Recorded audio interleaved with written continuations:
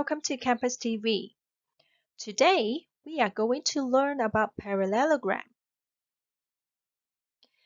Can you tell me which of the following shapes are quadrilateral? Can you point them out?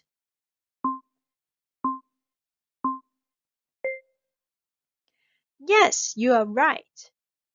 These are quadrilateral as they have 4 sides. How many pairs of opposite sides does a quadrilateral have? Can you help me to count it out?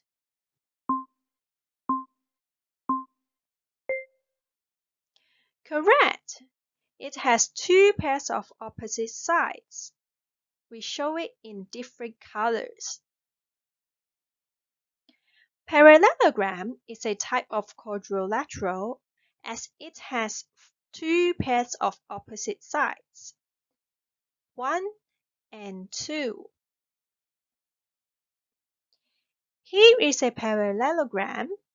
Let us measure the length of the side of the parallelogram together.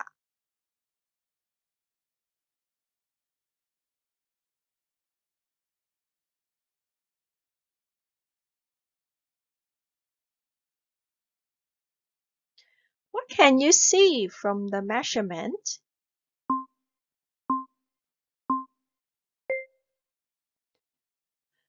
Yes, the opposite sides of the parallelogram are equal in length.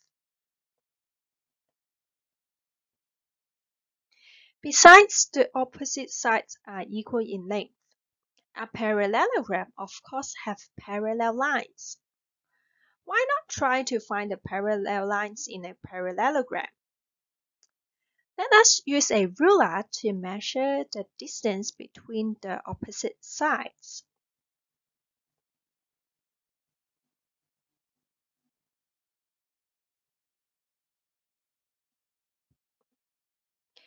As we can see, both opposite sides are parallel to each other, as they have the same distance.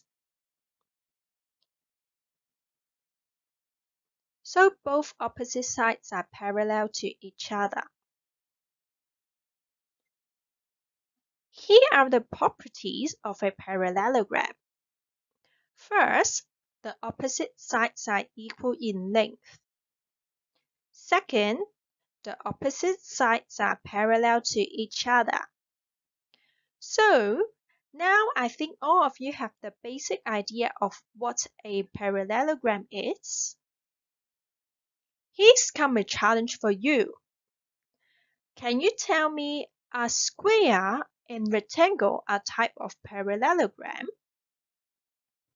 You may discuss with your teacher, and you can finish the worksheet by yourself and chat with the teachers.